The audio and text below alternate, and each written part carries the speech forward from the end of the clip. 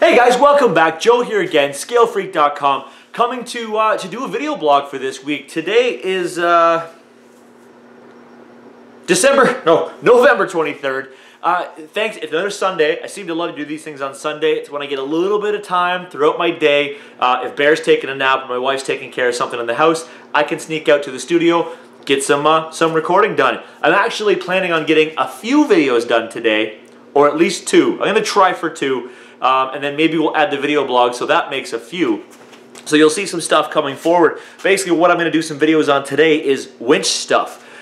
You know, I showed you guys that last video, that TZI World winch, the big beef winch. That thing was nuts. But what you guys don't know is for the past little while, I've actually been collecting parts and little accessories and stuff like that to be able to do almost like a winch series. I watch a lot of real off-road stuff. I love watching the Ultimate Adventure 4x4 stuff. I love watching just like Moab Jeeps, stuff like that. I'm pretty sure I've mentioned that before. So I love the idea of the winch. I love how versatile it can be. And I like how with something like a winch and the proper use of a winch, you can really go some places that you may not think you could get before. Or you could be, you know, the friend to the crew and park your truck, anchor down, and get some people unstuck if that's the case that they get stuck. So kind of just a few things that I have picked up over the last little while. Of course, you guys have seen the TZI World Beefy Winch, or that's been a standard for a while. Of course, I do have the old school RC4WD Bully Dog winch. This thing has been around with me for years. I remember originally there was a discussion that these RC4WD, these older RC4WD winches had problems with the motors, so they sent you a spare motor. Never had a problem with it. This thing's been submerged. This thing has been tortured. This thing has been a major player in a G6, and it's great. It's flawless. This thing is actually going to spend some time in my toolbox waiting for a place to get remounted. But of course, I did want to step up, and of course I do have the Warn winch from RC4WD as well. So this is their newer winch. RC4WD sent this my way. I want to get this thing on there, but I did want to wait for something before I did that, which of course is I wanted the right bumper. I did want a new bumper setup for my Red Devil Recon because this is going to go on the Red Devil. I did want to get a new bumper, and this was just actually released a couple weeks ago, and I just was doing the dirty, which was cruising around on the RC4WD site thinking, I wonder what's there today, and found new stuff that I hadn't seen yet. So new bumper coming with the winch, and of course just for display purposes I will use both on the wireless and the wired setup so that you can see kind of the different ways that this winch can be controlled. You never know what'll work better for you. Of course, other stuff that I've been collecting for a while, I like the idea of the fair lead. I have a very specific purpose for this. This is actually the roller fair lead. I kind of like that setup. Of course, this one here is brand new as well. Recently come out. This is the foldable winch anchor from RC4WD. I just, again, accidentally stepped on that one on the site the other day, and I thought, oh, that's phenomenal. I already use the Pull Pal. I really do love the Pull Pal, but I wanted to have an alternative. I wanted to check out something different. So there's this new foldable one. Of course, the ARB snatch block. This is another product that I've seen a lot used in the real world, and I'm really looking forward to doing some video on this thing here. I actually talked to the ARB guys for a little bit and learned some really neat tricks, and then I talked to the Pull Pal guys and learned some neat tricks with this as well. So there's some really neat stuff that you could make a lot of. You could get a lot of people unstuck with a snatch block. This is kind of one of those little parts that would be a great addition to anyone's rig, but we'll talk about that later. Of course, the thimble, this guy here, a lot of people look at this on the website and go, I don't know, I don't get it. But these have a very specific purpose, and again, I'll do a video on this and I'll talk about it. Something I've been looking forward to putting on my rig as well. I've just got a few, I'm not going to call them challenges, I just have a few questions I have to answer for myself before I do the video on that one to make sure that I'm going to be able to use it the way that I want to. Of course, we will talk about different things like replacement lines. What's the right stuff to use? Is it okay to use like this one here is the RC4W synthetic rope, but I also have some alternatives that are pretty neat too, especially since Bass Pro Shop just opened here in Niagara. Of course, different little things like the King Kong hooks, little guys like this, different uses. I'll talk about them later. And of course, the differences between things like the shackles that you can buy compared to the mini shackles that you can buy. So I've been running these shackles for a couple years now, and I'll explain to you in a later video why I'm switching every shackle I have to a mini. That's all to come. I think that's it for parts on here right now. I mean, the Red Devil is sitting here. I'm actually getting this thing ready to do a video, maybe 2 on it right now. All of my kits right now have some kind of project that's about to happen to it. Of course, we talked a while ago about the Tizzy winch going on. I've got a new body that I have to paint up for the F-bomb. And of course, I got these light buckets in from YSS Crawlers, right out of Japan, I believe they came from. Yeah, Japan. These are the light buckets for the F250, right? So 3D printed. They go into here. There we go. They'll mount inside the body so that you can actually put 2 whites and an amber in there. You can kind of see how that goes in there. I'm still doing some testing as to exactly how I'm going to mount those. Make sure that it fits exactly how I want them to fit. There are, I kind of want to do it without drilling any holes or anything like that, but there's not really a lot of ways to mount these things in. Plus, remember, I trim my body up quite a bit to make sure that it goes over wheel wells and stuff like that, so I may have to play with these a little bit to make them work. What else was there over here? Of course, the Recon is going to get MIP'd for axles.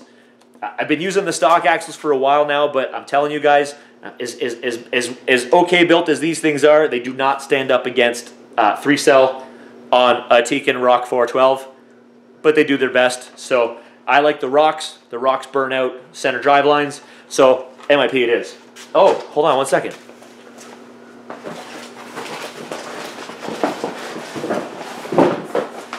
I'm back. And of course, some other new things you're going to see. CowRC Udder Butter. This just came in yesterday. I'm really excited about this stuff. I've been working with Heath for a long time. His products are amazing over at CowRC, so I'm really, really happy I was able to get some of this stuff in. And something else. Oh, I love this thing. I've been waiting for this to get my hands on one of these products since I was racing on-road and I saw some guys with them. But CowRC has recently just released their own. I'm going to open it up. I haven't even opened this box yet. I'm super, super stoked. Get it open here. It's like Christmas. Hey, there it is. The CowRC Jet Blaster. So I'm super pumped about this thing. I've seen what this can do. I could probably use this as a leaf blower. I know exactly how much pressure this little canister has. I've seen this thing used in a lot of on-road situations, and I'm going to be using this from here on out just to keep my garage clean and my kits clean, right? So I'll do a video on this as well. I'm really, really happy to finally get a product like this. Again, Heath is the king of RC Care, so I'm really, really super happy that I was able to get this in. So awesome to Heath for doing that. I'll talk about the rest of the stuff that's in the box. There's some attachments and stuff like that, but that's for a different video. I'm going to try to do it while the snow's off the ground so I can actually literally go blow the leaves out of my yard. So really, I guess that's kind of really all I have for sorry, just do one thing at a time. About all I have for the video blog today. I did want to show you some of the stuff that I have coming up. My workbench from one side to the other is absolute chaos right now. It's a complete and utter mess. And I really have to get out here and spend some time to clean it up before I really dig into too many projects. I have lost a lot of parts lately. I'm also going to discuss that in a later video as well, as different ways that you can start a project, walk away from it for 2 months, and still have parts laying around. So I actually, before this video, was trying to find some of the stuff that I wanted to talk about today, and it's AWOL. So that's a thing. But again, we'll talk about that at another time. And I think that's really about it. Thank you guys for all the support. Again, I'm always constantly getting messages. Well, they're online, but they're off YouTube and off email, stuff like that. You know how it works. You know, supporting me, saying, hey, good to see you're back, brother. Yeah, fully understand the kid thing. Thank you, guys. Fully understand the work thing. Thank you, guys. And yeah, there are more videos coming. I really want to focus this winter. You'll be getting your bench questions back again. Different format, but the same format. There'll be 2 formats for it.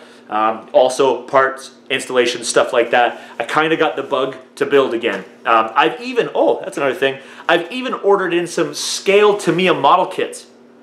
Vince McLaughlin, the other man behind the scenes for ScaleFreak.com, he has been a scale model builder for a very long time, and he really he's been showing me some things that are just blowing my mind, and I've been really looking forward to trying to get to something like that. And just this past week or so, I actually ordered a kit from Japan to come in, a Honda S2000. He told me that it's actually a very, very easy beginner's kit. It can be as easy or as medium hard as you make it. So I'm kind of looking forward to getting that one done. It's interestingly enough, as much as I love to support local, I mean, I really do love to support local, but that kit shipped from Japan directly to my house, including customs, will cost less than if I were to go to the store before taxes and buy it. So as much as I do want to support the local scene, I would have to order it, I would have to pay for it, I would have to wait for it, and I would have to pay significantly more than just hopping online and having it sent over. Plus the stuff you can get from Japan, there's a lot of collector stuff that you cannot get from a store anymore. Somebody had them sitting in a back room somewhere, they put them online, and you can get them brought to North America. So from what I understand, it seems like it's a very cost-effective hobby to be a scale builder, but Vince has already warned me about how extensive or how detailed this can get. And if you start to get to that detailed level, wow. Some of the photo printed stuff, I've seen some little bits that you can get for like the Ferrari kits, where the Ferrari kit may cost you 50 bucks, but the sheets of the photo printed stuff will cost you $150 for a sheet. Wow. But you know, whatever, if it's something that I can do to kind of calm myself and bring myself to a center when I'm having a bad day and I just get to sit down and build some cool cars, I'm all for it. If I can figure out if I'm any good at it, I'll probably do a video. It seems like something fun to do during the winter. I know Vince has done, many of you may not know that ScaleFreak.com actually started as a model building site. That's was one of Vince's projects back when he first started it. And through the transition, and then him and I getting together, we moved it to more of a all scale. So it could be scale modeling, scale drift, scale scaling, scale trucks, things like that. So I guess maybe if I went to the dentist, it could do the scaling of the teeth. I'm digging. So that's it, guys. I'm going to end it now. So that's it. Thank you very much. As always, please remember that like button is down around here somewhere. That subscribe button is up at the top somewhere. Of course, comment section, fill it up. Thank you guys for all the comments in there. If you have any questions about, or actually even better, if you have anything about some of the stuff that I just talked about, the King Kong hooks, the shackles, the winches, stuff like that, I'd love to hear your advice before I do my video. I learned my lesson on the Savick screwdriver about how I probably shouldn't have bought that thing, and I'm learning every time I use it that I probably should not have bought that thing. So I'm glad I ordered some new bits for my Team Associated tool, because that thing gets a high recommendation from me. But if you'd like to comment on anything in here, give me some tips or maybe some things that I need to know before my install. I really appreciate it, because when I'm doing new products, I'm winging it and I'm just giving you my opinion. That's really what it is. Okay, that's it. We're done. Thank you guys again. Oh, share. That was the last one that I forgot about. So please remember, guys, I am not pounding. I am not destroying Facebook with my posts anymore with these videos. I'm really only putting it on a few places, and if you're seeing it, you're probably on one of those places. So please feel free to share this with other communities, other people that you feel may enjoy the video or may like some of the stuff on my channel. And thank you. So have a great day, guys, and well, that's it. I'm supposed to end the video with have a great day.